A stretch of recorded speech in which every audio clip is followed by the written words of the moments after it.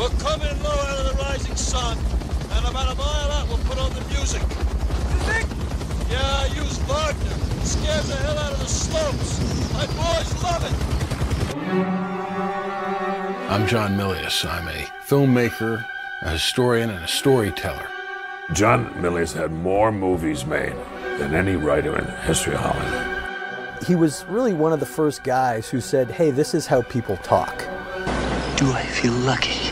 Well, do you, punk? He doesn't write for pussies and he doesn't write for women. He writes for men, because he's a man.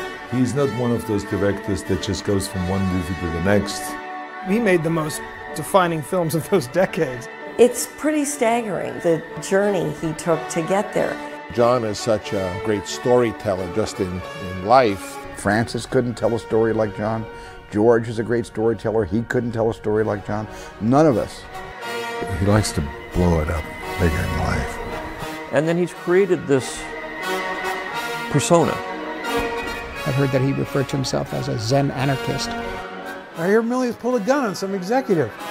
I like John because he says what he thinks, although I sometimes worry that he doesn't think. He's the teddy bear with an AK-47. He wanted to make himself into a legend.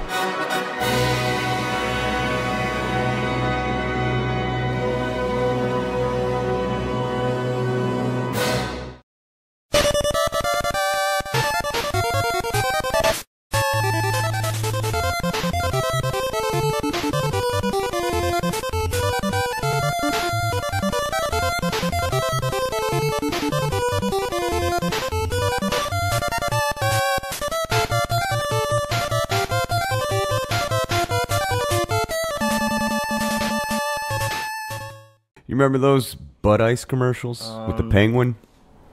I don't think so. Have I talked to you on the show about this before? There was frogs. There was the Budweiser. There was they weren't penguins. There was the Bud Ice, shortly lived, ice malt. It was their version of Ice House. Right, yeah. And it was like this.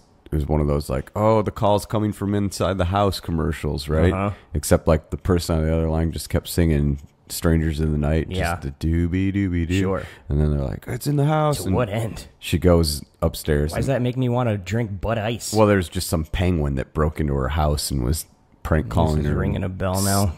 And stealing her. I think I am kind of remembering the pervert penguin. Either way, we need to have the beer companies campaigning and showing commercials for the kids again. You know what else I like? What's that? What's up? Yeah. They need to be targeting children again. Like, that makes me want to pound beers. What's up? Yeah. Instead, kids these days want to pound White Claws, Nate. You're really upset about this whole White Claw makes me trend so that's upset. sweeping the nation right now. It's because you've seen me shotgun. Really getting under your skin. You've seen me shotgun a beer or two. Yeah, I feel like you feel like these kids are stealing your thunder. No, it's like they're not, because they're just chugging water essentially, and that's not impressive. There's no skill to shotgunning a White Claw. I don't know if they're trying to impress anyone. But it's not cool. It's not anything. It's awful.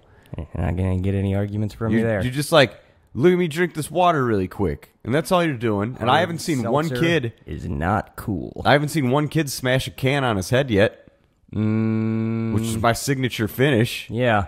I feel like once people are smashing cans on their head in public places, things get dangerous. If I challenge start getting thrown out of the neighborhood bar. One of these kids to shotgun a real beer with me, they couldn't do it. I don't want you smashing cans on your head out in public. Why not? You're too old for this, Matt. No, this isn't but that's gonna end well. I'm telling you right now. That's more of our point here. We're supposed to be slightly threatened by this younger generation. And we're supposed to, overcompensate with masculinity. When I was a kid, Marilyn Manson was blowing all the parents' minds. They didn't know what to think about the Marilyn Manson. These days, what do you got? Cardi B? I'm not afraid of Cardi B. She's not making me uncomfortable. She's just stupid. No, no one's gonna hang kids like these days are just stupid. You haven't heard anybody hang one of these mass shootings on Cardi B, have you? I haven't been paying attention. I imagine somebody has to. Nah, I feel like Cardi B would just make me want to kill myself. How many mass shootings happened today? Today? Just 3. Yeah. One of them had to have been Cardi B related. Maybe. The odds just say that it's gotta be the case one of these days. When we were younger, you weren't shit unless you were rocking like a Red Dog shirt. Or Co-ed naked. Some kind of Budweiser t-shirt. Not a fucking Big Dog. Yeah, not a fucking White Claw shirt. Those I haven't seen anybody wearing shirts yet. Those co-ed They naked. got merch. Those are great. Co-ed naked White Claw chugging. That's No, what's next. no. You don't like that? No. We're not. I don't know how to do it either way. It's Baby Oil and Blow. We're your hosts. Yeah, it's a Action Palooza. It's officially. I should push record. Were we supposed to be recording this? Surprise me. All right. I am one half of the hosts. I'm Matt O. You, sir, are the Bartles to my James. You are lovely. Nate Adams. Oh, hoi, hoi. I had a picture with Bartles and James when I was a little kid. Yeah? Yeah, but it wasn't really them. It was just a cardboard cutout of Bartles and James. Oh. There was this thing set up in a mall in Indianapolis where there was just cardboard cutouts of famous people. Yeah, I remember and then that you store. would pay to get your picture taken with them. Yeah. And looking back on it, I'm just like, why would anybody pay to do that? Was that in the old... That's a waste of money. Was that in the Circle Mall or was that in the old train station? Yeah, the old train station mall. Yeah, they used to have a great T-shirt shop over there, too. Ooh, a lot of Seinfeld shirts. At that T-shirt shop, I'll tell you that right now. I think I got some ones with Gary Larson Far Side comics on them from that shirt, or that place probably. I'd love to see those now. I bet they rip. Oh, pretty cool. Pretty cool. Had that one with the dumb kid just trying to like push on a door that's a pull door. What an idiot. It's funny. Do kids even know what Far Side is anymore? Funny. Kids got to know what Far Side is. I don't think so. It was all the rage when I was a youngster. Oh, mine There's too. a real subversive humor in those comics, Matt. Beers for children. I'll tell you what, I woke up naked this morning and my underwear was out back. That's how drunk I got yesterday, man. I got confused by that statement. I don't know. You left your underwear at Outback? Did you have a diarrhea incident? It was out in my backyard. Oh, it was in your backyard. Yeah. Okay. I don't know why. What do you think unfolded? I'm hoping I just like got in the hot tub or something. Yeah, you got a hot tub back there. But I don't know. I would assume you were just definitely like, wandered home blind drunk. From where? It was just, up the neighborhood spot. Okay. But I left my car uptown, thankfully, because I was so blind drunk. Uptown, Nate. I got here and my brain wouldn't work anymore. And I couldn't pull up the simple code to open my garage door. Oh. So I was just wandering around outside for a long time, like trying to MacGyver a way to get into my house and like trying to make my brain work to pull out this simple 4-digit code. That had to be frightening for that grown autistic man that lives next door. Embarrassing amount of time that I was just out there dealing with this problem before I remembered, hey, you just got your keys in your pocket, asshole. Just unlock your door and walk inside. What were you like? Were you like checking windows and stuff? Pretty much, yeah. I think I was pretty close to just like throwing a potted plant through a window. Yeah, a lot of times, like when I have to get in drunk problem solving, like situations like that, I do a lot of like potted plants for me. I'll do a little wider than this is how I do my thinking when I'm in that mode. I do a little wider than a shoulder width stance. Sure. And I just kind of gently like rock back and forth a little bit. Yeah. And like kind of do like totally hypnotized. Chin towards my chest and a lot of like look at him, he's totally hypnotized. Like heavy breathing like that. I imagine that's what I was doing. I feel like and then at some point I was naked, but I don't remember why that happened. You got privacy fences. Yeah, that's true. So, who gives a shit? It's just an extension of your house back there. Yeah. Your property. Do all sorts of weird stuff back there. Yeah. You voted Trump just so you could do that. Neighborhood's Go fuck none yourself. the wiser. Yeah. Sons of bitches. Who is? Who are you getting mad at now? I don't know. I wasn't angry today, I don't think. But I'm coming in hot on this one, huh? Coming in real hot. There's a lot of repressed shit going on. Just thinking of all the watching Conan get all that just thinking of all the atrocities I lived through, pumping through your body. Probably there's a lot of man meat on display in this movie we're watching this week, and lady meat. That's for damn sure. Not very meaty though. There's some pretty skinny white bitches in this movie. Foreign white bitches. Yeah, it could have been meatier. We're burying the lead here. Let's get into this rundown of No Dirty Harry strip club white chicks. Ooh, that's favorite. Maybe the best scene in any movie we've seen so far. Just that Dirty Harry strip club From scene. here on out in this podcast, I'm probably going to judge all nudity scenes we get to the nudity in Dirty Harry. Rightly so. Hot Mary, and the girls of the strip club. She had some floppers. But we're not talking Dirty Harry again. This rundown is brought to us by the Trinidad Sour, which is the drink that we're sipping on right here. It's a very bitter, very heavy drink invented by a New York bartender named Giuseppe Gonzalez. It's he good dude. It's the reason why we're so loose on the mics right now. He was one of the Ninja Turtles. Loose lips, sinking ships over here. This rundown is of Conan the Barbarian from 1982.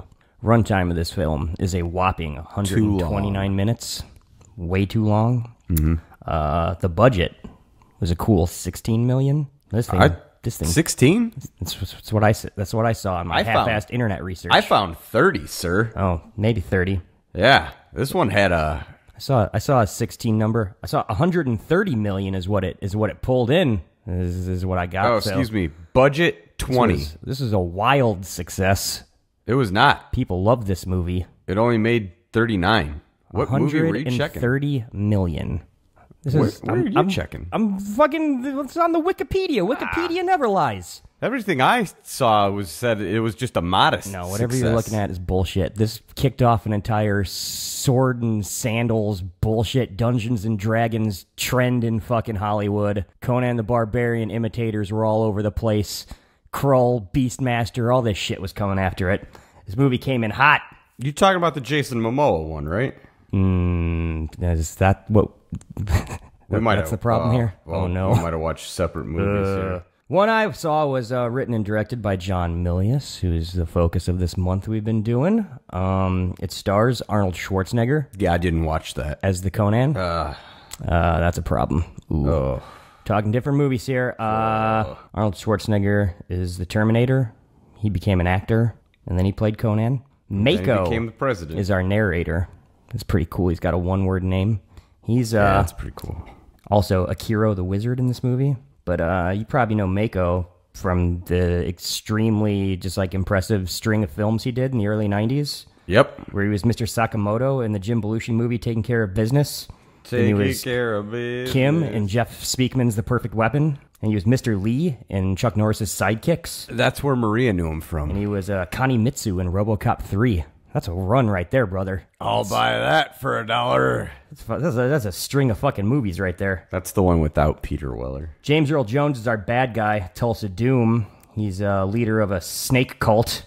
You know James Earl Jones from being Darth Vader and being the king and coming to America and being the old blind guy in the Sandlot. Yep. So, Max von Sydow, I'm throwing in here. A little credit his way. He's playing King Osric. Fancy people probably know Max von Sydow for being in the Seventh Seal. The Seventh Seal is a really respected movie, but real ass people know him as being Emperor Ming from Flash Gordon. That's how he made his bones. That's for damn sure. Tagline: Conan the Barbarian. Thief, warrior, gladiator, king. That about sums it up right there. Plot summary.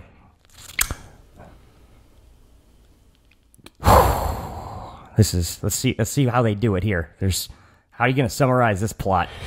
What do you got for us? They say a film adaptation of the classic sword and sorcery hero Conan the Barbarian. A horde of rampaging warriors massacre the parents of young Conan and enslave the young child for years on the Wheel of Pain.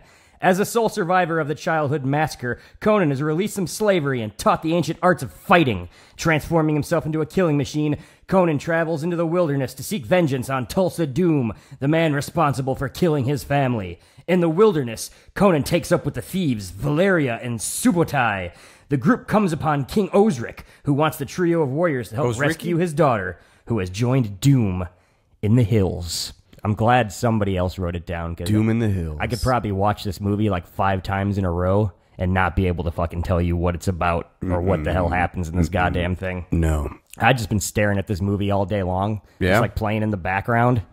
It just feels like it's been a day of fever dreams. Yeah. Like, I don't know what I really saw watching this movie, what I just hallucinated, what might have just came out of my brain when I was wandering around outside naked at 5 in the morning this morning. Ew, that's fair.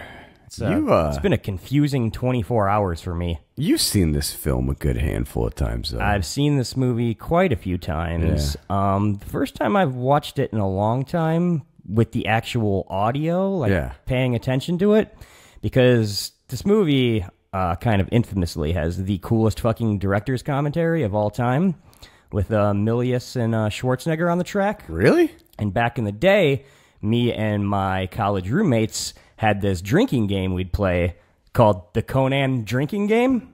That's a pretty good title. Which is, we'd put this movie on with the director's commentary, and everybody would have to drink anytime Schwarzenegger said, "That's so funny," or "I remember this," or when he starts describing how gorgeous one of the women on the screen is. I think anytime Milius calls a woman a Valkyrie is also one of the ways you drink. But it's so entertaining watching this with the director's commentary, because clearly Schwarzenegger has no concept of what a director's commentary is or like what you're supposed to do. So what he does is just describes visually what's happening on the screen at every moment, as if like you can't see it, as if you're like a blind person, and he's just I remember this. And now here it is. This is a good You part. see, I'm walking through the hills here, and the dogs. Now there are the dogs. They're chasing me. That's the whole thing. That and him just asking Milius like to explain the movie to him because he doesn't understand why anything's happening. It's fucking insane. I highly recommend anybody who's got their hands on the DVD. Go out there and DVD. Watch this with that director's commentary. But other than that, I'd watch this in full screen. You watched it in full screen, right? You got to. Yeah, watch pan and this scan, in baby. Bits and pieces as a kid, catching it like on bits cable and whatnot. Yeah. Very rare, I think, that I ever watch Conan the Barbarian just from like start to finish. Sit down like I'm going to watch the whole movie. I was going to say, this might have been the first time I ever watched the movie start to finish. I mean, only for drinking game purposes. And I got to say, when you just you actually pay attention to it and you're just moment to moment you're watching it, God, this movie makes no sense at all. This has got to be one of the biggest examples of just cocaine running wild on a movie set that I've fucking ever seen in my life, man. And from what I gather, 2 hours and 9 minutes of a film that Oliver Stone originally wrote as 4 hours long. Oh, I was going to say, there's got to be like a 4-hour cut of this somewhere. Just like, they had to have shot so much more shit than this. Yeah, it's my understanding Oliver Stone was like, it's going to be 4 hours long. Because it going needs to be great. Yeah. And Milius was like, don't worry, Universal, I got this. You've got Oliver Stone involved. You've got Schwarzenegger involved. You've got Milius involved. You've got the fucking Dino De Laurentiis. You have John Milius involved as the voice of reason. Bear that in mind. I mean, just the cocaine that had to have been snorted up people's noses from conception to this or film out of finally some of being those made white and coming girls' out. asses.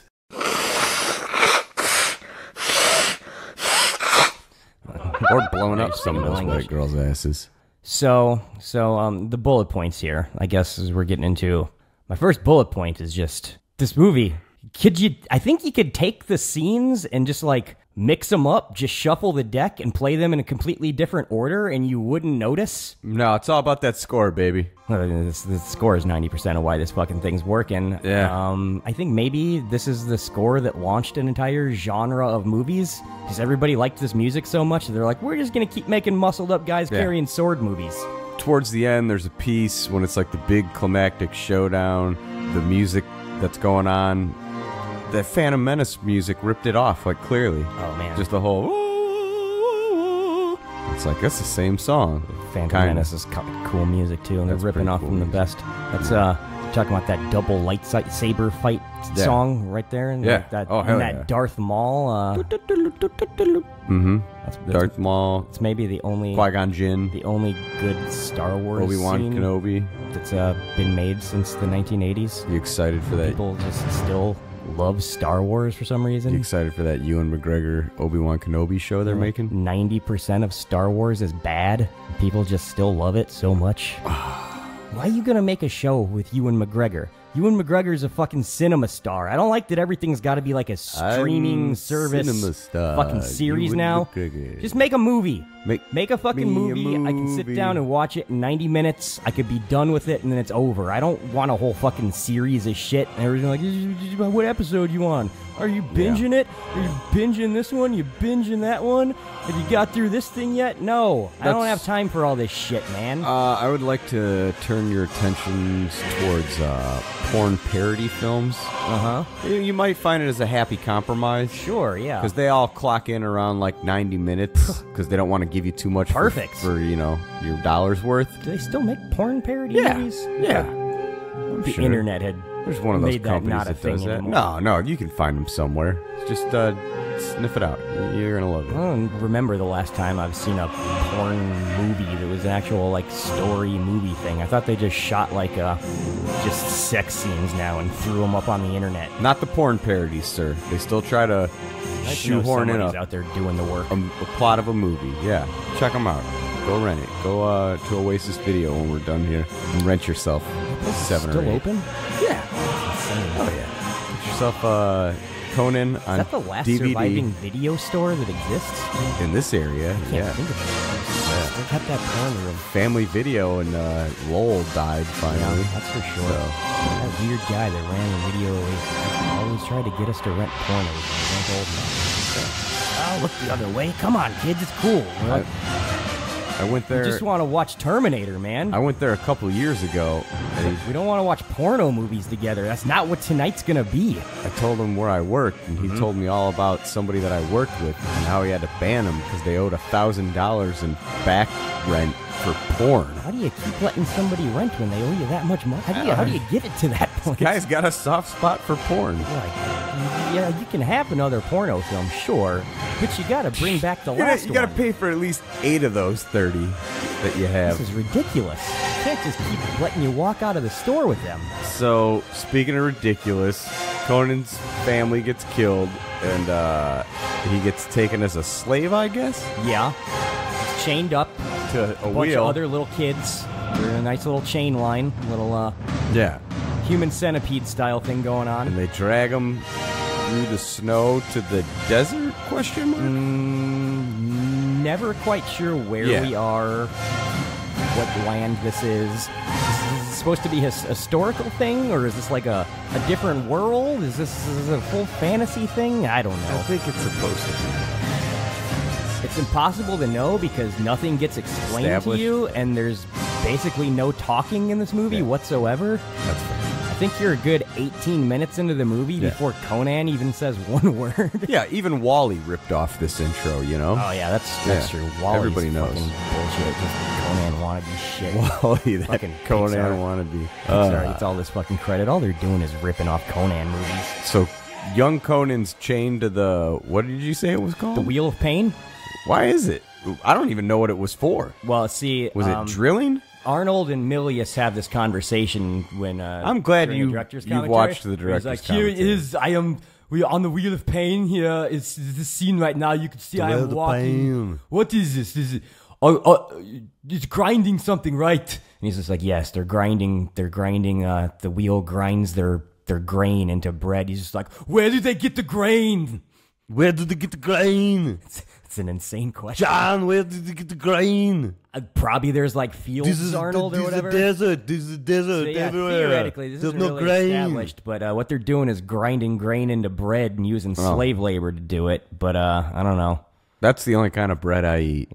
Yeah. Slave bread. Slave bread's just a little bit more delicious. Just that little bit of love that goes into it. Yep. A little more flavor to that po' boy sandwich that you make yourself. So I think what the Wheel of Pain is establishing here is it's turning Arnold into a man. It's that which does not kill us makes us stronger, Matt. And it did. Oh, that's that's a right. Quote from Friedrich Nietzsche. Yeah. Yeah. That appears at the beginning of this movie before we see anything else. So you got to remember that very poignant, very important. It's like I need to what watch. kind of a fucking asshole starts their movie by putting that quote up on the screen? That is an insane choice. That's like the douchebag friend of yours or like guy you kind of know or associate with, like in college, and he's like, I'm taking like film classes. I'm gonna like write some movies. Yeah, that's right. And like he like finds like the stupidest like quote out of like John the Milius is most that guy. basic novel, and it's just like, it was the best of times, it was the worst of times, like, get it, like, because it's like it's gonna be about like these kids growing up, and it's like, boy, save it, pal, I don't want to hear it. So there's just nobody saying no anywhere on this set throughout this whole fucking process. It's just like whatever coked up fucking insane ideas that pop through Milius's head, everybody's just like, sure, let's shoot it. Let's get it on film. The only thing that I am thankful for about this opening 30 minutes where they just plow through his origin story was that it prevented the movie from being 3 hours. That's true. That Mako narration really does the job of moving things along. They sped it along. They make Arnold a grown, strong Conan, and then they're like, he's strong. So then he starts killing people. And then he's really good at killing people. And then they send him to Asia to get, maybe Asia, to get really great at killing people. And then he wasn't a slave anymore. Maybe Asia? Question mark? Right. They were speaking a different language. I think it was Asian. I'm very sure it was Asian. So definitely not Austria, even though Conan has an Austrian accent. So yeah, I'm going to say probably Asia's going on here, even though nobody's really Asian other than Mako. Yeah. Got James Earl Jones as a black dude. It's very confusing. There's a lot of beautiful black ethnicities princess going on in this movie. Is that like a Mexican dude, the thief that Conan's hanging out with? I don't fucking know. Jerry something. He was a pro surfer. Oh, cool. He was in some other movie. Oh, yeah, Milius has that fucking himself. surfing fetish. Yeah. So he baked all that shit into the Apocalypse Now fucking script and whatever. So yeah, he's just hiring pro surfers to be in his movies. What a weird dude. I like all that surf stuff in Apocalypse Now. Don't break bad on that. It's a lot of fun. I love that movie. Okay, fellas, quit hiding. Come on, let's go. The cat, take off. God damn it! Don't you think it's a little risky for R&R? If I say it's safe to surf this beach, Captain, it's safe to surf this beach. I mean, I'm not afraid to surf this place. I'm trying to surf this fucking place. Oh, boy. So, yeah, he's just like a slave, and then he's a gladiator, and then he's a warrior, and then like the guy throughout that all enslaved of him. all of his transitions, he's always a man with bangs. Yeah. Which is what every man in this movie is. Everybody's got beautiful flowing hair with just some nice sharp bangs up front. Super weird looking. Side note. Everybody's hair is super weird in this movie, Matt. Side note. Schwarzenegger's real hair in that movie. Oh, wow. That's a healthy head of hair on that guy. He started growing it out in 79. Because he knew someday he was going to need to have Conan bangs. Well, they approached him. Yeah. He knew he was going to play it. Yeah, this one, I think they were trying to put this together like all the way back. Since 77, I think I read. Earlier than that, scripts were bouncing around. Took him a long time to get this together, probably because, cocaine wasn't popular enough yet. Such a dumb movie. People kept being like, I don't want to give you any money to make this shit. Yeah, that's fair. But they made it, and Arnold becomes a free man. Giada De Laurentiis's Aunt Raffi is the main producer on this. She got the money together. Oh. She's fun. It's that De Laurentiis? Oh, yeah. Aunt Raffi produced this fucking movie. I didn't know she was really that old wine-swilling bitch made Conan. Yeah, Dino is her dad or whatever. I didn't know that. I know nothing about her except for her head was too big for her body. I know you guys all liked her, but I never got down. This is just no. Oh, you still like her? Yeah, this isn't in the past. She's a weird. I'd take that old lady to town as we speak. I'd take a fat side talking Rachel Ray any day. Oh, get her out of here. Oh, yeah. She could work at the Dirty Harry stroke strip club. face, though. Yeah. That is kind of... She's a side talker. like that. So they make Conan a free man for whatever reasons. He's turned into a gladiator, and then he kills all the other gladiators. Right. So they're like, bleh, no more gladiating for you to do. Well, just one guy decides. Just set you free, I guess. He's like, get! He white fangs him. Mm-hmm. Come on, get out of here. Listen to me. Go, go, go, go. Go on, go. Listen to me. Go. Get out of here. Go. Go on. Get out of here.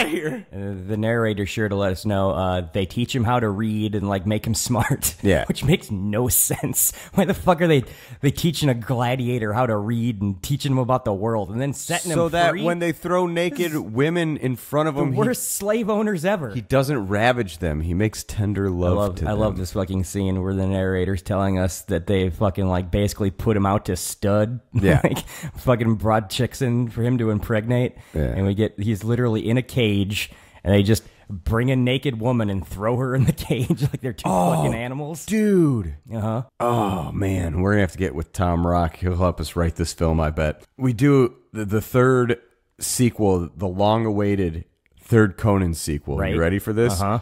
But it's when we use Arnold still. He's old now. He's broken down. Yeah. And he has to fight super old. his army of bastard children that have come to claim his throne. Idea. Yeah. What do you think? Where are we going to find all these genetic specimens to play an army of Schwarzenegger kids? Vince McMahon. Oh, that's true. We're going to need a lot of steroids out there. We're going to be passing around a lot of steroids trying to get this cast together. Budget's going to run high, so double up on needles. Share that's those. For sure. Yeah. You got to share. Come on, guys. Come on. Don't be a prima donna. But I like how he head fakes. Like, they throw this chick in, and she's just, like, all scared. And he's just like, no, don't worry. That's like, cool, baby, I'm a cool guy. Chill, he, like, baby, drapes chill, a blanket baby, over chill. her shoulders to, save her from the embarrassment of her nudity. And it's just like, I'm not like that. I see what they're trying to have us do right here, but that's not what's going on. Wait, psych! He just like throws her down and just fucking rapes the shit out of her. Yeah, just like, nah. What was the point of pretending like he was a gentleman and he was like not going to ravage her for like 4 seconds just to throw her down on a fucking bed and then just rape the holy hell out of her in a cage while a bunch of people stand around fucking just watching, poon hawking, pie hawking. Yeah, bunch of goddamn pie hawkers. Pie hawking all the way through this fucking movie, quite frankly. So he gets out of slavery, gets chased by dogs, falls down a well, and finds a sword. That's right. And this is, we're like an hour into the movie at this point, I think. Like, literally nothing has fucking happened other than his family died, he was a slave for a long time, now he's found a sword. Yeah, so it's like, oh, he's got a sword. Maybe he's going to start going for like some kind of revenge thing here. But no, he gets out of the cave, scares the dogs up. No, kills the dogs and uses them for pelts, clearly. Yeah, that's this is so funny. You see, here I am, this is the dogs. And then in this next scene, I am wearing the dogs. I am the dog. That's so funny. I am the dog. It's not the dog, it's a fairy. If I remember correctly, the first thing you hear on the director's commentary is just Schwarzenegger going, "Hello, I am John Milius." That's a good And then John joke. Milius is like, and I am Arnold Schwarzenegger. And then Schwarzenegger's like, ha ha ha. And if you believe this, you also believe that there are Richard Simmons Jr.'s running around. Yeah, take a shot at the homosexuals, Arnold. Fucking great jokes all around. He's really cutting it up on this track. I can't. You just want to can't recommend it enough. Just want to hit pause and scrap this, and we'll come back to it next week, and we'll just do our review of the. I mean, the honestly, commentator track. That's probably a better use of our time. Much better use. So he kills the dogs. He's free. He's got a sword. It's revenge time. No, it's not. He makes friends with a thief. So and yeah, he becomes a thief. He just meets a guy who's chained up, and he's just like, "Who are you?" And he's just like, "I'm a thief." And then like next scene, it's just like apparently these guys are just lifelong friends and like thieving together now. Like it's insane. Like the blonde chick, she shows up in one scene. Like next scene, she's just Conan's girlfriend. Like nobody like meets or like talks to each other. Like it's insane the way these characters are just thrown together and like they never interact. It's cool though when he and his thief buddy are like stoned on the Black Lotus. Oh yeah, that guy gives That's him. a great scene. And then he punches the fucking camel. Arnold bumps into a camel and then punches it in the face. Literally knocks out a camel, and it's just like so casual and such a quick joke that I like looked down and almost missed it. I was just like, that's an insane thing to just throw in a movie and like just as an aside and then real quick move past. Like he really punched that camel in the face. Had to have. There's so many animals had to have died during the making of this movie. Or got hurt, Every fucking 20 seconds, there's like a miserable, like, crash where horses just like fall down and hit the ground really hard. Yeah. Like, you know, half these horses are just shattering their legs, and fucking Milius is putting bullets in them. That's like, all right right. there on the I've fucking got set. it, guys. Look away, girls. I'd like to see some numbers on how many fucking animals died during the making of Conan the Barbarian. It seems like the snakes were the only ones that didn't really get manhandled. Yeah, the big rubber ones, they got manhandled pretty hard. Yeah, manhandled Arnold snake. So yeah, at one point I'm just bullet point I'm writing down here is just that there is like so little dialogue in this movie. It's insane. Like the characters are all essentially strangers. Like they don't even know each other, but they just act like they're. But then I was like, there's actually not so little dialogue in this movie. There's zero dialogue in this movie. What there is monologues. It's a series of monologues. Somebody will monologue, and then all the other characters just like stand around and listen to them, just like speak gibberish for 10 minutes. And there's never any back and forth. No. Like, I don't think there's a single fucking conversation in this movie. It's insane. Yeah. Nobody has any character. It's just like, he is a thief. He is a warrior. Like, they have no traits or characteristics, anything. Like, it's just like playing Everybody's Sega's a blank. Golden Axe or whatever that game was. That's exactly what it is. Like, you might as well just be watching somebody play video games for all the fucking storytelling that's going on in this insane fucking movie. Schwarzenegger fucks a demon at some point. I got this on my notes. Oh, the witch. Yeah. That was before. Nothing. He's just walking down the street. That's like right after he kills the lady dogs. invites him into her house, and he's just like, hell yeah. And then he's fucking her, and she turns into a crazy demon and flies away. He throws her naked ass into a fire. Mm-hmm. And then she like flies away. A big dick move right there. It's pretty cool. You throw the bitch you're fucking into a fire.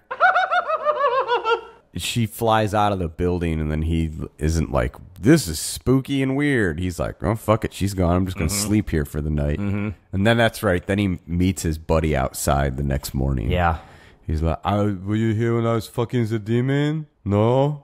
Okay, we're friends. Okay, now the movie's going to move on. Yeah. The demon fucking. We're friends. It added up to nothing. This will never come back into the story. Don't even remember it. There's no reason to. Oh, I remember this. That'd probably be a good spot for him to say that. Eventually, another big scene we get is where they find they're looking for Tulsa Doom and his snake cult. So they find a big snake tower. So they're like, let's climb up this snake tower, and then we're gonna steal some jewels from the snake cult. And then, oh, that's right, because they get the Black Lotus from the dude before they get high. There's just a scene where they're fucked up on drugs. Arnold remembers, like, oh, wait, I do want revenge. Oh, yes, I remember my lifelong purpose. He's like, hey, street guy, you seen, like, guys that have this snakehead logo and they're bad guys? And he's like, can't says I have. Might have something to do with that big snake tower right over there. And then Arnold and his homeless buddy are like, oh, we never looked up. I think this is my favorite scene in the movie when they're stealing the jewels from the snake tower, because they got fucking Tulsa Doom's like right-hand man who's just like got like a fucking Fu Manchu mustache, and he's kind of just walking around this apartment like fucking the Big Lebowski, like trying not to spill White Russians. Like he's got like the same gait and demeanor as that. I just think he's a really cool, just like secondary bad guy, and he's just got naked ladies everywhere. Yep. And they're just doing weird cult shit. And Conan's like trying to steal some shit, but the whole time this is happening, like a gigantic fucking snake is like sneaking up on him, and it's really like suspenseful. I think they do a great job of like milking the tension of like Conan sneaking and the snake slithering up to him, and like he doesn't see it coming, and then he just fights a gigantic snake with a fucking sword, and it looks pretty cool. Yeah. Like for a giant like mechanical snake they had to build or something. Like Right. just a big puppet snake. This is a cool fucking scene. And him hacking it up with his fucking sword and blood shooting everywhere and shit. He sticks the sword through its head from underneath. So like through the mouth all the way up. Then his thief friends just like fucking lighting up his dome with arrows. Yeah. This now snake really gets it, man. I read that scene right there where they shoot all those arrows into the snake's head as it's right above Arnie's head. Sure, yeah. Those were just real arrows. Yeah.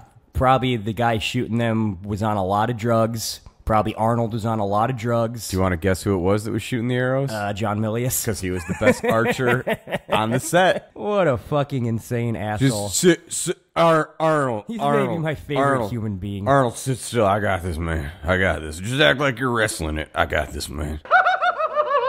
Pretty cool. So if there's one thing I can really just like praise this movie for, it's just this way it sort of paints with tits. Like just like tits in the foreground, tits in the background. If they can just completely fill a frame with tits, this fucking movie figures out how to do it. Yeah. This is why you get Schwarzenegger talking about how gorgeous all the women are so much on the commentary, which gets you so drunk if you're following those drinking rules, because he is such a fucking pervert. Yeah, he really is. Most of the time, he's just talking about how often he gets laid in the movie and how cool it is. Yeah. I'm not a pervert. I just was looking for Turboman doll. That's one of my notes in here. He's a tiny child. Oh, yeah, there it is. Right after kills a giant snake, you can see I wrote, Arnie pulls tail. Yeah, that's right. We get some more sexuality coming in here when him and the blonde chick are just like, well, that raid went well, so now we're going to start fucking. We're like a couple. And we get like a really, really long, just montage, edited fucking sex scene. Yeah. And I was just like, this is insane sitting here watching this. There used to be a scene like this, basically this exact scene in like every single movie that was released. Right. Like, where it's just like montage, edited, fucking slow motion, fucking just bodies grinding together. Yeah. Like, nowadays, this shit doesn't happen. You just get like people lay down on a bed, cut away. It's clear they had sex. It's established. For some, I guess it's just or you get some shock indie director that's like showing full on penetration. Like, oh, I'm gonna hang some dong here. Yeah. And fucking Vincent Gallo. I'm pretty cool. Yeah, oh, he is pretty cool. But yeah, like this just doesn't exist anymore in movies, and I gotta wonder, like, is it just because there's porn everywhere now, so just like throwing random skin in movies, like there's no point to it? Like, it used to be like, I don't know, one of the only places you could see naked people was to like fucking throw on a movie. So like, it's just like we gotta throw some slow-mo sex in literally every movie that gets fucking like. The most insane thing, I think, every once in a while I just realize this and I'm like, holy fuck, that's real, is that you see Beverly D'Angelo's tits in the first Vacation movie. Like, that's a great point. It's a fucking like family comedy. Yeah. They show the mom's fucking tits. That's insane. There is no way anything close to that would happen in a fucking movie these days. Yeah, that's a good point. I was gonna say they don't show some good tits too, Matt. Not bad. I feel like they don't show anything anymore because everything's just directed at, you know, making money off of everyone. Yeah. No one wants to cash is king. Or isolate anybody, and everything's like, there's no hard R movies anymore. If they are, which is a shame. Yeah, you had to get like horror movies. Yeah, anything with an R is like an art film of some. There's no like trash R-rated movies anymore, which is just fucking lame. Like Seagal couldn't have made money. I want to watch this trash. day and age. I want fucking blood geysers. I want tits flopping everywhere. This is cinema. Yeah, like when Vince McMahon was trying to make like WWE films, he should have just been making hard R movies. He wasn't making hard R movies. Like, you know, I think that first like Out for Justice horror movie with Kane was an R rating, and then like after that, nothing was. And there was no titties in that one. No tits whatsoever. There's a butt. If there's anybody who's just like a sleazier, more coked up fucking weirdo in the world than Vince McMahon, and he's starts his own idiot film company and he's not throwing tits in all his movies, what sort of world are we living in? Yeah. Well, I've got one thing I want you to do for me, okay? And that's going to be right back over here. Oh, no. I've been waiting for this. Okay, I guess. Okay. You want a little coffee or what? Huh? Oh, God. Huh? I think I'll be good. Some more? Huh? Try not to get it on the rest of my table here. I won't be able to do that. Can you do that? Huh? You going to get sick? That's a possibility. Huh? Oh. Huh? Oh my God! He's gonna puke! He's gonna puke! He's gonna puke! He's gonna puke! He's gonna puke! That's it. It's sickening. Just sickening. So where was we at in this movie? We meet Max von Sydow somewhere around here, and he starts telling them like, his daughter is in fucking Tulsa Doom's cult, and she's brainwashed. Oh and yeah, because they go get him out. They get the big jewel from the Snake Mountain, and then they're like, let's just get fucked up and live as hell damn kings forever. And then the real king's like, get in here, you're in trouble, and he's like, not really. I just want help. And I think this is the best performance in the movie, probably, this one scene of Max von Sydow just monologuing about his daughter, because I think that, like, I think he thinks this is real. I don't know that he's acting. I think he really like thought he was a king and his daughter, because he's fucking committed. Oh, this movie's fucking ridiculous and dumb, and he's taking it so seriously. And like, I was getting kind of emotional watching him talk about his poor daughter. I was like, Conan, you got to go save this chick. Conan, please help him. But like Conan's thief buddy and his blonde girlfriend are like, nah, we don't want to. Like, we don't want any part of this. And Conan's like, well, I kind of got this like lifelong goal of revenge against Tulsa Doom that I remember every once in a while. Sure. Like every once in a while it occurs to me like, oh yeah, I'm dedicating my life to getting revenge on this guy who chopped my mom's fucking head off. Then like the movie goes back to tell towards you guys, him doing that again. I was just trying to figure out how to bring it up. And then there's another just weird aside where he goes off and like does some other weird shit until he remembers that he needs to be getting revenge of Tulsa Doom again. Yeah. I like it. So he's trying to like get in, and he like beats the shit out of this priest and like steals his robes, and then like he's hanging out in this cult. So yeah, right. Like they're everybody's hippies around. Like, yeah, they're like, getting, like fucked up on drugs and being religious. Yeah, he ditches... It's weird shit going on. He ditches them because he realizes it's his fight, not theirs. And he's not going to make them do it because he knows it's dangerous. And yeah, he meets Mako in the desert first. He's a fun guy. And he's all like, I'm insane. And Arnold's like... crazy talking. Yeah, you are insane. We're friends now. Ha ha ha. And he's like, do they have flowers at this place? Yeah. And then Mako gives no definitive answer. Right. He's just like, bah! And then Arnold's like, ah! Now we just have scenes of Schwarzenegger on a horse just with holding flowers, looking like a sexual predator. Yeah. Just for like 10 minutes.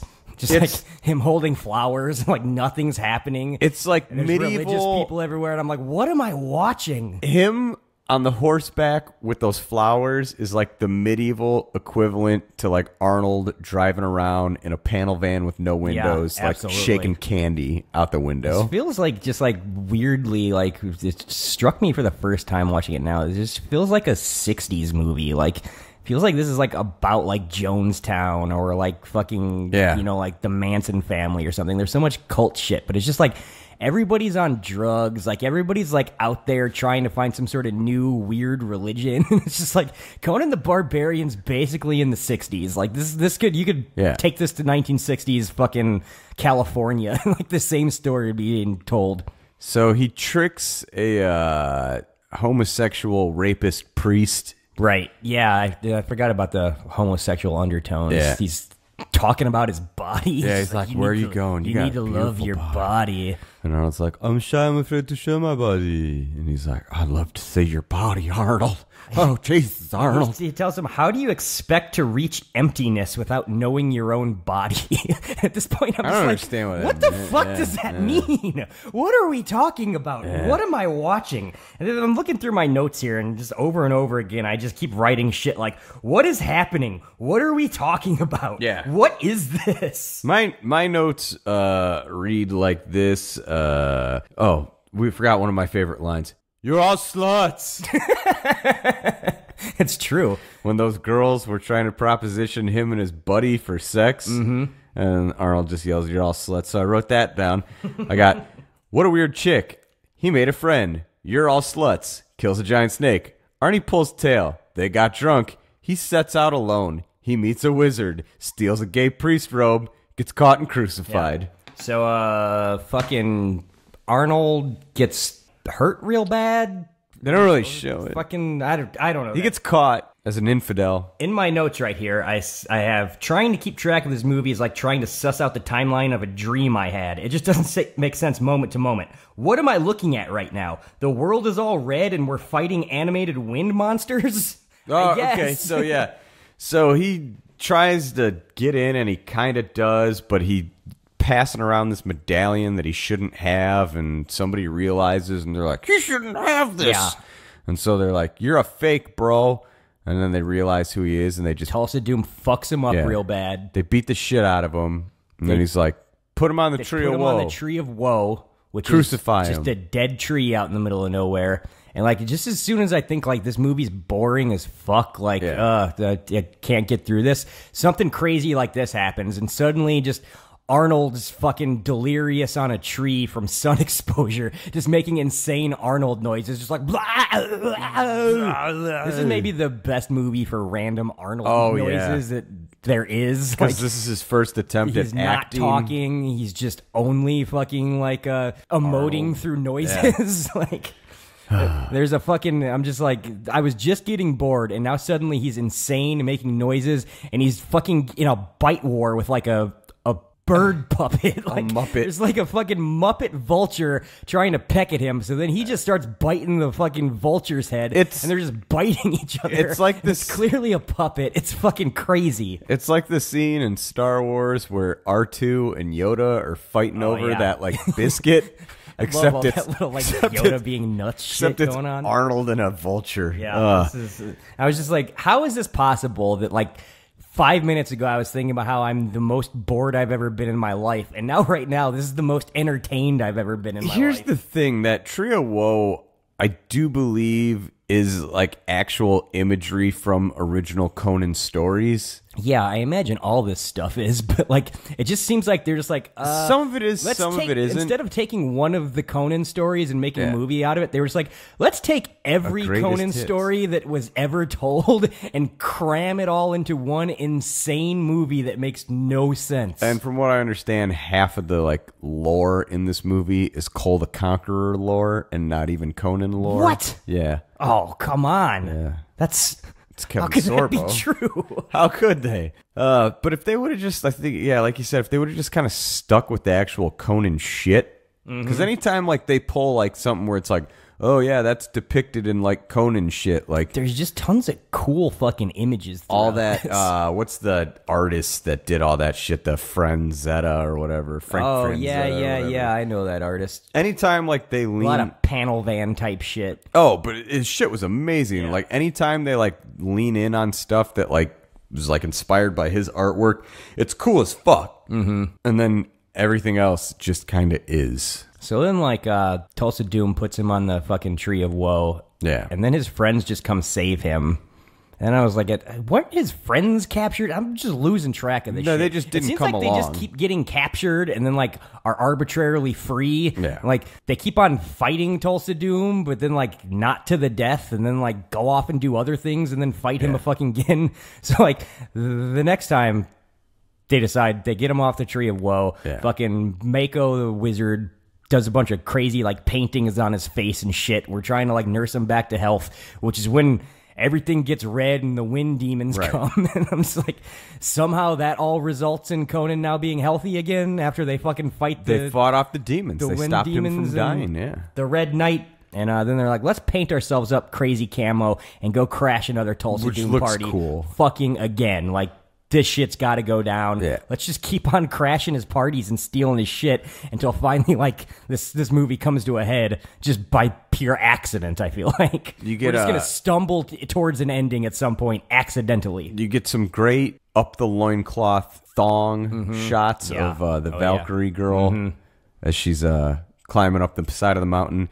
And then when they get into the mountain, it's everybody's favorite, the orgy room. Yeah, I love just the absolute look of glee on Schwarzenegger's face as he's I was just going to bring that up to you. Like, I have no idea if he knew they were filming during this shit or whatever, or if that was just literally him, like, being so excited that to was be on gonna this be my movie question set to with you. fucking titties everywhere. Like, yeah, were they like, Arnold, just kind of like, everybody else is like, serious / disgusted, and then you just kind of get like a wry smile about you, like, oh. So there's just an orgy going on. There's a bunch of like fucking thugs carrying around a gigantic fucking pot of stew for no reason. Body parts. It's got like rubber hands floating around in it, and it's all green, and like we just keep seeing the stew over and over again. I'm just like, what is this stew? Like, why are we focused on it so much? Why are they carrying this giant thing of stew around everywhere? Why is this stew so important? You'd think this was like the crux of the film for all the fucking screen time this stew gets. It's never explained. Fucking Tulsa Doom's hanging out, and then he just turns into a giant snake. for no reason, and it's never mentioned again, and it never leads to anything. It's just like, also he can turn into a snake. They kind of talked about it earlier where they're like, there's legend that he's a snake and 1,000 years old. I think it took 40 minutes for him to transform into a snake. The scene goes on fucking forever. And his face keeps stretching out. He doesn't do it for any reason. He doesn't do anything as the snake. We never see him as a snake again. Like, it's fucking insane. This movie is insane. But he's got the king's daughter with him. We do establish that. That's important. And she's fucking brainwashed. She does not want to leave. They're trying to, like, get her out of there. And she's like, no, I fucking love being fucking in this witchy snake cult. It's cool as shit. We get fucking hand stew. There's orgies everywhere. Like, my life is great. Why would I want to go back to my dumb king dad? Like, this is perfect. I like how Arnold and his little buddy was Sebadoh or whatever the hell his name is. Yeah. They're like It's Sebadoh. They're trying to like creep around legitimately. And then that huge white bitch that Arnold's banging. Sure. She tries to sneak around, but she's like in plain sight. And then there's another scene where she's like climbing something and like kicking dangling chains. And it's like, bitch, how does nobody hear you? Like, she's camoed up, but she's just like bulling a china shop and doing this whole fucking like cave hangout at Tulsa. And she in real life is like a professional dancer. There's nothing graceful about her. That's interesting. She's got the thighs for it. They found her. See that? She was recommended for the film after her performance in All That Jazz. Oh wow! So we're gonna get a dancer here. We're gonna get a fucking Mr. Olympia, Bavarian fucking bodybuilder. We're gonna get a professional surfer. Like, was there any point during like the process of putting this movie together where somebody was like, hey, what if we hired actors? That's why they got. What if we got some actors to act in this movie? Max von whatever. Sydow, yeah. Sydow. He fucking. That's why you got. Kills it in that one scene. James Earl Jones Oscar-nominated is fucking killing it in this fucking movie too. Like, this is another guy where like when he's monologuing, like I'm just like, does James Earl Jones know this is a movie? Because I think he's just living as some sort of crazy fucking god king. Yeah. Like, I think they fucking like Heart of Darkness this shit. I think where they were probably just out in the wilderness, legit, just having drug fueled orgies. Right. Like, every once in a while, they happen to film some of it and like make it into a movie. They're like, you know what? I think we can make a story out of that. Everybody's got blue eyes, even James Earl Jones. Yeah. I don't know why. It's never mentioned. Milius' weird Hitler complex. It's never a thing that anybody talks about. I don't know. It's fucking weird. So they disturb the Black Panther Party. Mm-hmm. They start fighting everybody. Is this where Schwarzenegger gets in a fight with like that fucking beefy Warhammer guy? Yeah. That guy is like, I think like my fitness goals right there. Like, If I could be anybody, I'd be security guard from Mallrats. That fucking beefed up this era with his fucking bangs and his flowing hair, just carrying around a gigantic Warhammer. Fucking veins trying to rip through his fucking skin because he's got so many steroids just coursing through his whole body. He looks great. Whatever his name is. Sure, yeah. He was just in Hard Target a couple weeks ago. Oh yeah, that's true. Yeah, he's in a lot of Arnold movies. I think he's in like every Arnold movie. This guy. Like he just like he's either a bad guy or a stunt man. Constantly, yeah. And Arnold got him the job in this one, too. He looks so good. He's great in this fucking movie, though. This is like peak him. He's just like on top of his fucking form. He's like Jesse Ventura, every bit as jacked as Schwarzenegger. Hell yeah. And just their big beefy bodies just slapping together over and over again. I'm watching this and I'm like, well, this is filmmaking. This is why you go out to Hollywood. You want to fucking put shit like this up on the screen. Him and the Big Lebowski dude, he is also taller than Schwarzenegger. Right, yeah, that guy's like sneakily fucking huge. Yeah. He's just got like bad posture and like no real physique. He's Joey Ramone tall. You don't really realize what a fucking monster he is. Yeah, he was a pro football player. I want to say that dude. That makes sense. Yeah. Yeah, but you could tell that guy's just like legitimately sleazy. Like that guy's just drug vibes are just insane. I love just like the presence he just brings to fucking his screen presence. There's just a lot of stories up in his hair. You could see him fingering a young lady's butthole at the registry on a Tuesday night. Absolutely. You know. That would happen. That would happen. So they destroy the little place they're at, trying to beat each other up. Right. And then they're like, we got the princess, let's get out of here. We all made it out of here. And then James Earl Jones is like, I turned back into a human being. Yep. And now I'm going to turn a snake into an arrow, and I'm going to kill your bitch. So this is the first time Conan and his girlfriend ever have a conversation is when she's dying. I think this is the only dialogue they share where like one of them speaks and then the other one responds to what the other one's saying. I don't even remember him responding. In the entire fucking film. They actually have a back and forth. I want to breathe my last breath into your mouth. Fucking James Earl Jones taking a snake and randomly getting stiff and then him shooting it like an arrow. Yeah. It's one of the coolest fucking things I've ever seen. It really is cool. That's a great way to kill somebody. Ripped off by the G.I. Joe movie when they had fucking Serpentor. Yeah. Which is always very unwelcome change to that cartoon. I was a Cobra Commander kid myself. They're escaping! The cavern's exploding! What's so funny? Rambo G.I. Joe, you fools! Hurry, you fools! Get me out of here, you fools! Too late, fools! Stand and fight, you cowards! Incompetent, idiotic, fat-headed nincompoops!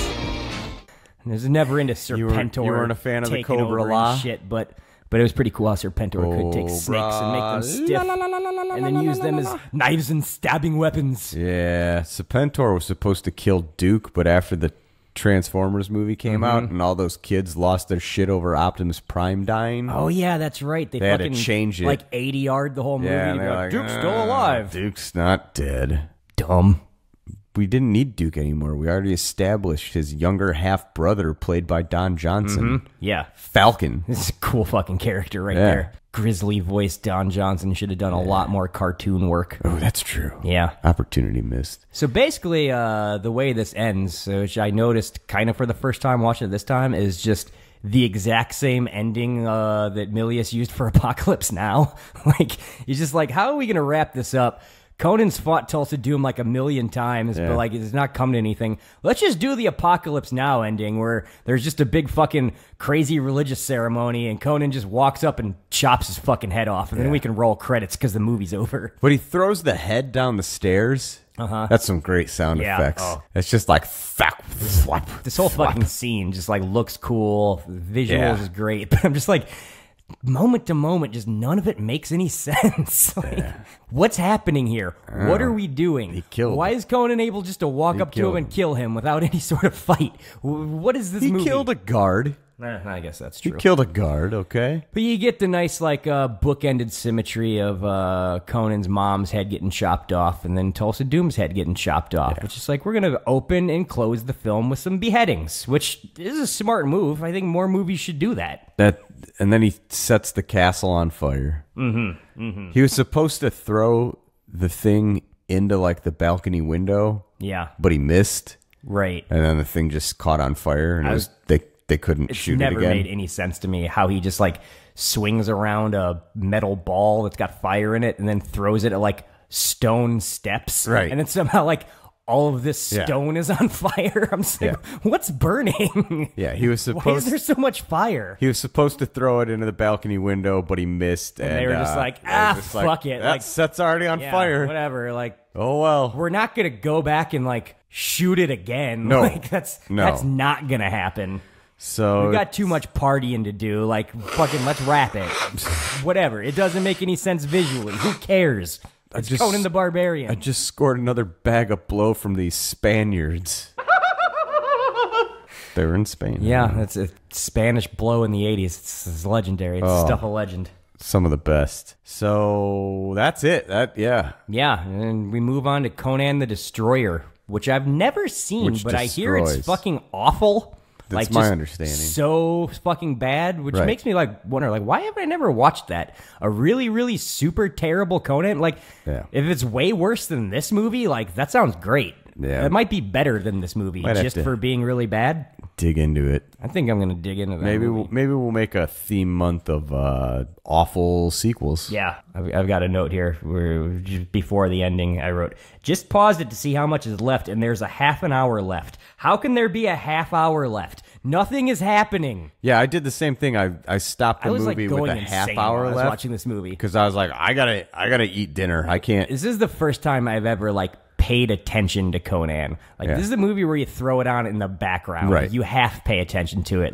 Whenever something fun happens, you perk up and check it out. And you're like, oh yeah, this is cool. To just sit and watch this and have it be the only thing you're looking at and try and actually just absorb it as it's an undertaking, man. Yeah, I'm exhausted. I'll save my thoughts, but yes, we're finished with it. We told you what it was. We're gonna talk about some things that are coming up, coming attractions coming your way, and we're gonna talk about how we really feel. Yeah, our feelings on Judgment Days.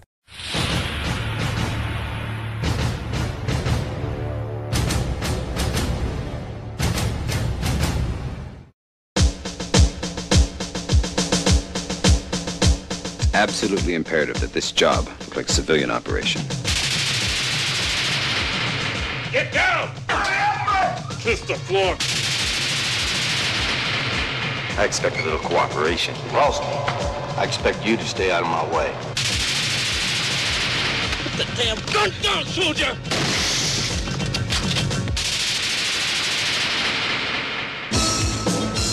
Somewhere in America, a secret war is being waged. This is a case of national security. Go. A war of deception. It's a daylight hit. I come over to talk about the bomb that went off yesterday. I got 2 people dead. Fought by a phantom army. Sergeant Buck Atwater killed Laos in '74. How can they be officially dead and 2 of them locked up in there? It's classified. Now, he's the only one that stands in their way. I got a feeling the next time we run into each other, we're going to have a killing. Termination with extreme prejudice. Anyone could be the enemy. Tell the FBI to kiss my...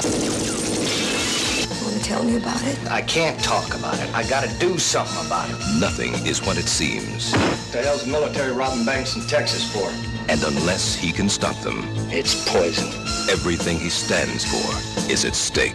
Very unusual. What is? Ordering the termination of an American civilian peace officer clearly loyal to the country and in the process of bringing a known criminal to justice. What we're going to do as we're told. Right, Sergeant? Kill him. Kill him like an animal. The only thing that ever scared the hell out of me, Cash, was myself.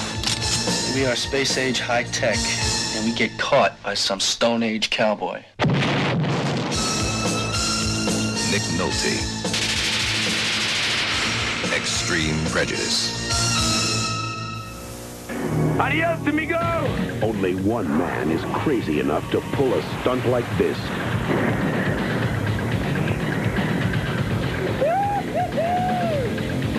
Only one man is crazy enough to go after it. You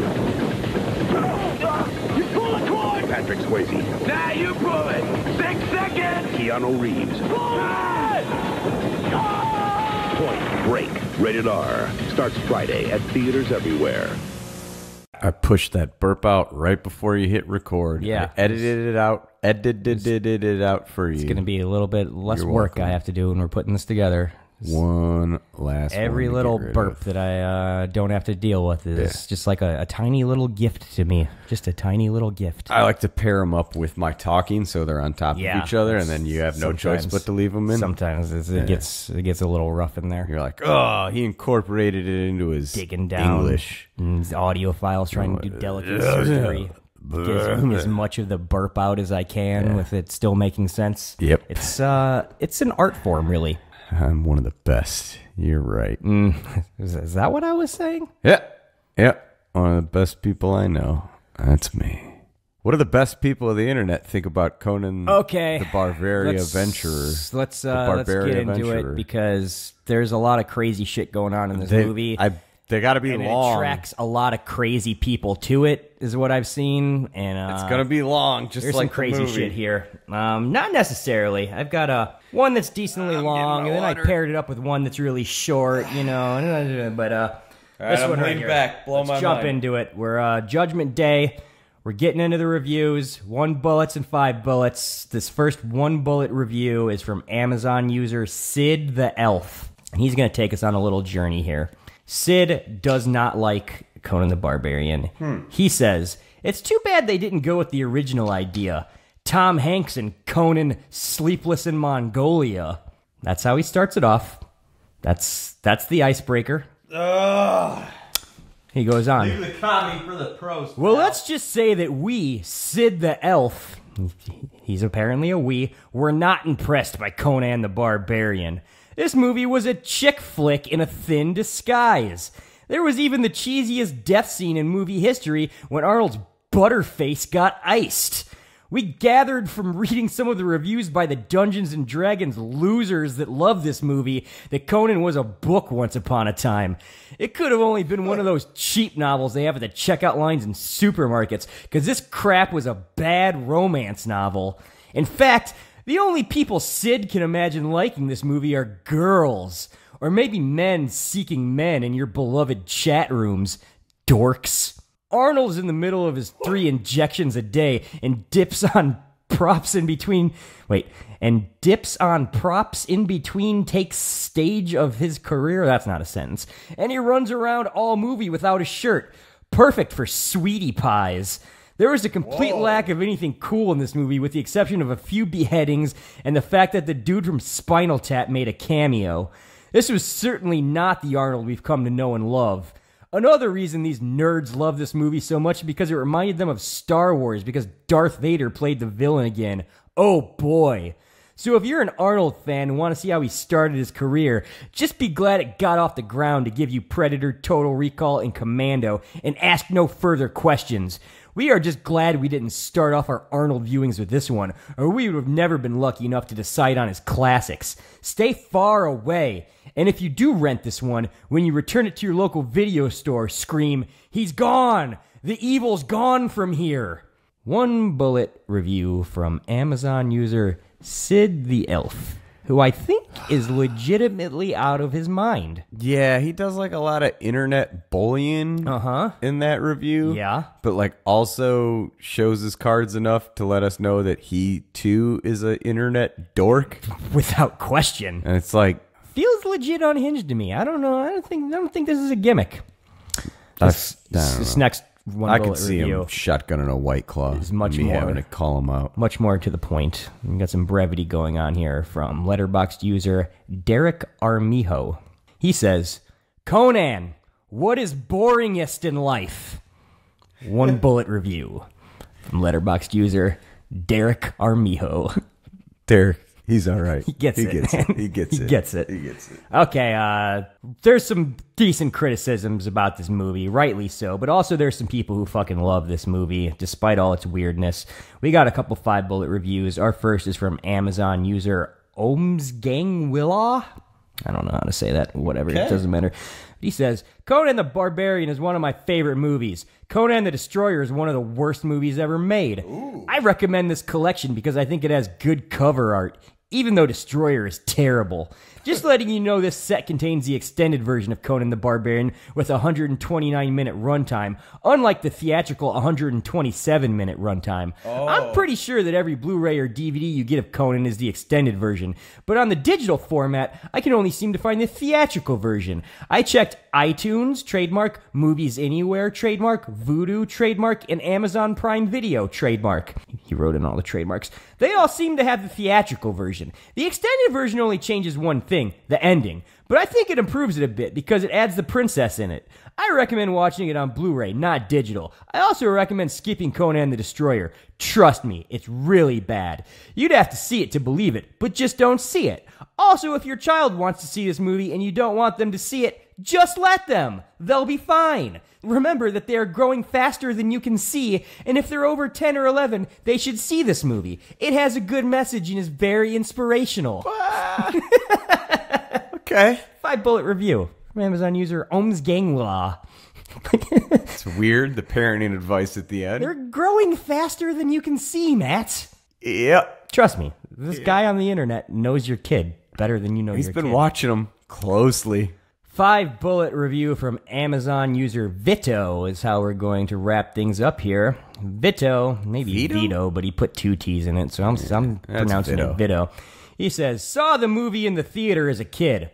I won a bodybuilding competition, served multiple army tours as a ranger, retired as a history professor, and Conan was an inspiration beyond words. When art touches the soul, feudal words are much too primitive to grasp it. I assigned students to write essays on this movie, and I am convinced that no other historical fiction comes close. Milius was blacklisted by Hollywood perverts. But John, this big thank you is for the tens of millions of warriors that you inspired. Crom. 5-bullet review from Amazon user Vito. I thought that was a nice way to end it because he's clearly some sort of Milius zealot. That's a nice way to end nice our little lives. Peek into what sort of weird fans Milius has acquired over there. There's a lot of His just peoples. fucking clearly insanely insecure dudes who seem to love John Milius and all these internet fucking reviews. Oh boy. I'm a man's man, I assure you. I assure you, I've never touched pain to another man's pain. Matt, let's get into your final thoughts and your rating of Conan the Barbarian. Boy. First of all, it's just, oh man, I don't know where to start. Just like that movie, Yeah. I don't know where to start. Right. Start with a Nietzsche quote, I think. Are there any other ones? Like Nietzsche said, What are his B-sides? he who smelt it did in fact dealt it. Yeah. And Very wise. what we're dealt here is 2 hours and 9 minutes of what should have been an hour and a half, 45-minute movie. Yeah, I'm gonna say. In which I'm gonna say this is a full hour too long. Yeah. I think an hour and 10-minute movie would I'm be thinking fine. you make a movie about a orphaned slave whose family and people are murdered, That's and right. he wants revenge. And if you want to give him a sidekick, that's cool. Should be But so much more simple than what we got. He definitely doesn't need that whole love interest thing. You can introduce that later. I mean, yeah, we'd already thrown plenty of titties in the movie. So we know he smashes Poon. We get it. Yeah, that's been established. You can try to do the whole love interest thing in a second one as a cheap ploy to make a sequel, you know? Just too much going on here. Just way too much. Some of it looks really fucking cool. Some of it looks really bad. There's a scene in particular in the orgy scene where a guard gets his stomach cut open and you see him rip open his blood pack. Yeah. I noticed that too. I mean, that's the same scene where there's literally rubber hands in a stew. Yeah, there's that too. It's a Spencer or Clearly not Spencer's, rubber hands. Yeah, Spirit Halloween outlet store For sure. Speaking of which, it's Halloween season. Get your ass at your local Spirit and look at all the cool, creepy shit they get got. out there. It's Halloween, damn it. Again, just so much going on. The soundtrack is just badass. The score is just unbelievable.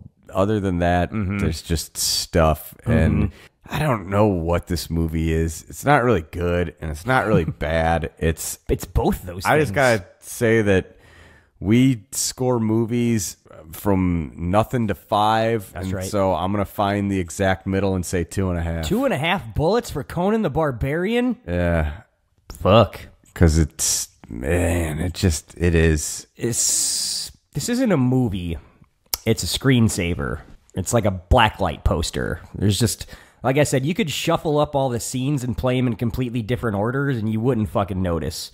Which doesn't make for a good movie, but I kind of enjoy it on the level of just it's something you can throw on in the background and half fucking pay attention to it, and every once in a while you're going to see something real fucking cool. You can stop paying attention to it for 15 minutes at a time and then come back to it and you didn't miss anything. It doesn't matter. Yeah. So it's easy to take down. It's an enjoyable watch on that level. But it's just absolutely not a movie, so I can't rate it as a fucking solid, fully functioning film, because it doesn't function as one. I also gave it 2.5 bullets, Matt. I feel like we're right on the same page here. Yeah. Again, 2.5. Took a lot out of me. Yeah. Watching this from start to finish and actually paying attention to it. That's not how you should watch this movie. If somebody... Put it on at a party. That's how you watch Conan the Barbarian. If somebody asked me, what I meant by 2.5... for any movie, I'd be watchable. Yeah.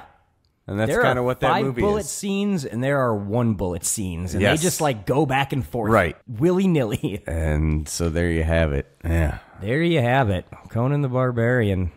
I'm probably never going to watch this again without the commentary. Here's your headline. The commentary makes it. Here's your headline: Conan the Barbarian. It's no Red Sonja. I've definitely never seen Red Sonja all the way through. That's another one of these. I think it's even more bits and pieces on cable movies. I think that's the only way anyone's ever seen it, except for the 3 People opening weekend. We got one more week in this John Milius month here. What is best in life? The masculine philosophies of John Milius, and I think this next one's really going to be a treat for us, Matt. Yeah? This next one, I think, is probably one of the most overlooked, underrated films of the 1980s. We're dipping back into the filmography of Walter Hill. He's old a good Baby guy. Oil and Blow favorite, written by John Milius, starring Nick Nolte. We're going to be watching Extreme Prejudice to cap off this whole John Milius month. And when we move on into the fall, it's going to be Labor Day. We're going to say bye-bye to summertime with the best saying bye-bye to summertime movie ever made. Fucking 2 weeks is Point Break, Matt, so I just want you to get ready. Get ready for Point Break. This is hell yeah. going to be one of the hallmark episodes of Baby Oil and Blow. I'll tell you that right now. Also, kids, if you're keeping track when you pull up the podcast on your iTunes or whatever you're on, we're coming down to episode 100. Oh, fuck. That's going to be a milestone right there. It's going to be a big fucking big dick show, I'm sure. We're going to get some guests, some special guests. Oh, yeah? Yep. Mouth of the South, Jimmy Hart. That's very exciting. We're going to go down to his fucking tiki bar, drink some cans of beer. We're going to get him. We're also going to get Steven Seagal's stuntman. Ooh. Yep. That's a get right there. These are some real names we're getting here. I look forward to it. You know, pay attention. It's coming your way. Baby Oil and Blow. Stay simple. It's a long road when you're on your own, and it hurts when they tear your dreams apart. And every new town just seems to bring you down, trying to find a peace of mind can break your heart. It's a real war right outside your front door, I tell ya. Out where they'll kill ya, you could use a friend. Where